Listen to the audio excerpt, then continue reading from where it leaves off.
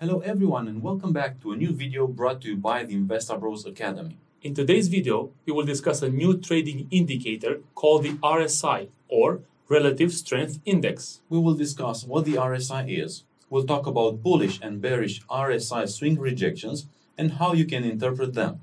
And we'll provide examples of how you can use the RSI to improve your trading quality. So if this is what you want to learn more about, stay with us until the very end of the video. And if you missed one of our previous videos where we discussed candlestick patterns or the volume indicator, we recommend that you also watch them in the playlist linked below. If you like the video, don't forget to share, like, and subscribe so we can reach out and teach more and more people. And also, don't forget to hit the bell notification button so we'll know when we post a new video.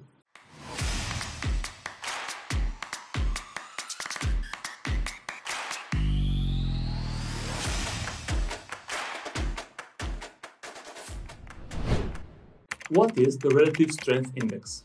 The indicator was originally developed by J. Wells Wilder Jr. and introduced in his 1978 book, New Concepts in Technical Trading Systems. Wilder gave traders a quantitative edge through research and the invention of new technical indicators that measured price movement and added a new dimension to price charts. It's quite amazing to think that Wilder did all of this by hand in 1978 with no charting package, computer, or even without an Excel spreadsheet to use.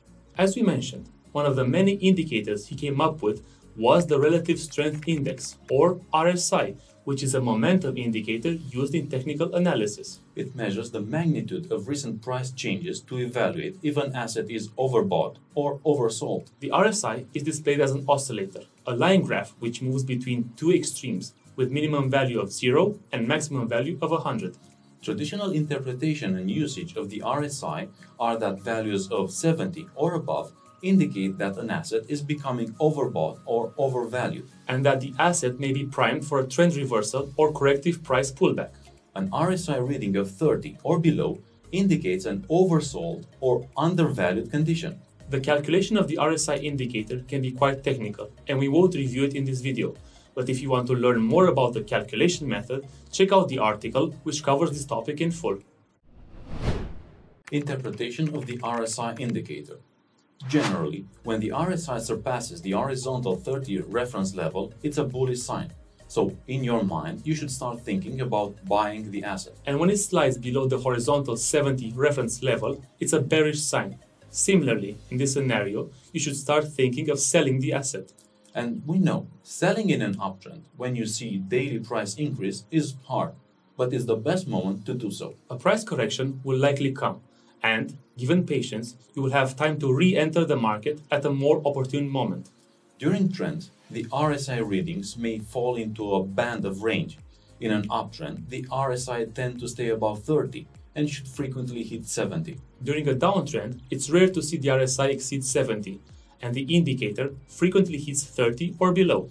These guidelines can help determine trend strength and spot potential reversals. For example, if the RSI can't reach 70 on a number of consecutive price swings during an uptrend, but then drops below 30, the trend has weakened and could be reversing lower. The opposite is true for a downtrend.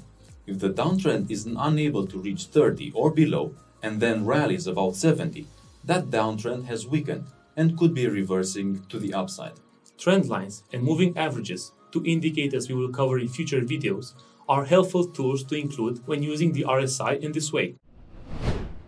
Okay, but you may ask, how can I use the RSI indicator to my advantage? How can I improve my trading by using it? To do this, let's look at an example and also introduce the concept of RSI divergences. A bullish divergence occurs when the RSI creates an oversold reading followed by a higher low that matches corresponding lower lows in the price. In simpler terms, the RSI indicator is in an uptrend, but at the same time the price is in a downtrend. This indicates rising bullish momentum, and a break above oversold territory could be used to trigger a new long position. A bearish divergence occurs when the RSI creates an overbought reading followed by a lower high that matches corresponding higher highs on the price.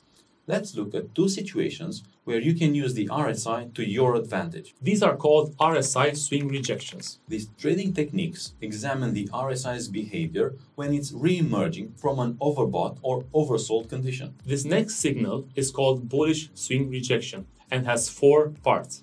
Firstly, the RSI falls into the oversold territory. Secondly, the RSI crosses back above 30.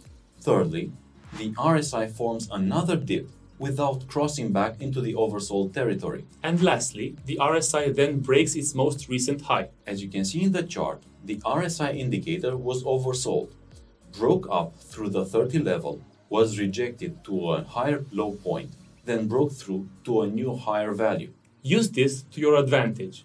An RSI evolution like this can indicate future bullish momentum, and it may be an opportune moment to open a long position or close your short positions.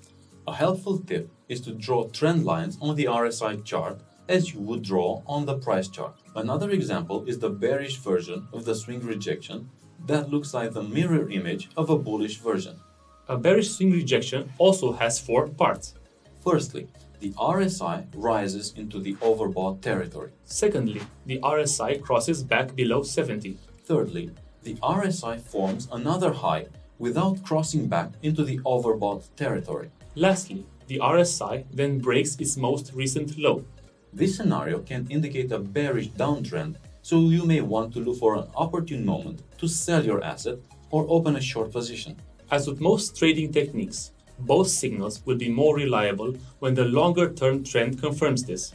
Remember, we spoke a lot about looking at the macro or high-level trend.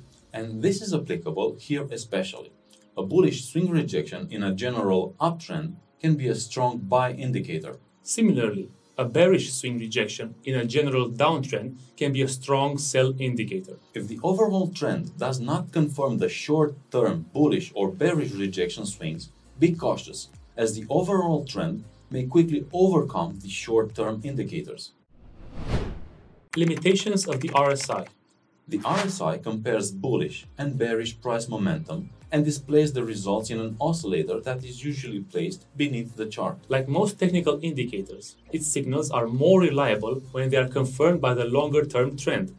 True reversal signs are rare and can be difficult to separate from false alarms. A false positive, for example, would be a bullish crossover followed by a sudden decline in the stock's price. A false negative would be a situation where there's a bearish crossover, yet the stock's price suddenly goes up. Since the indicator displays momentum, it can stay overbought or oversold for a long time when the asset has significant momentum in either direction. Therefore, the RSI is most useful in an oscillating market where the asset price is alternated between bullish and bearish movements. To conclude, the RSI provides traders with signals about bullish and bearish price momentum, and it's often plotted beneath the graph of the asset's price. An asset is usually considered overbought when the RSI is above 70 and oversold when it's below 30.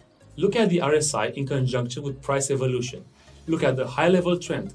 Look for diverging RSIs to give you a buy or sell signal. That's it for today. We hope you enjoyed the video and found the information useful. Don't forget to share, leave a like, and subscribe to help us reach more and more people out there. Bye!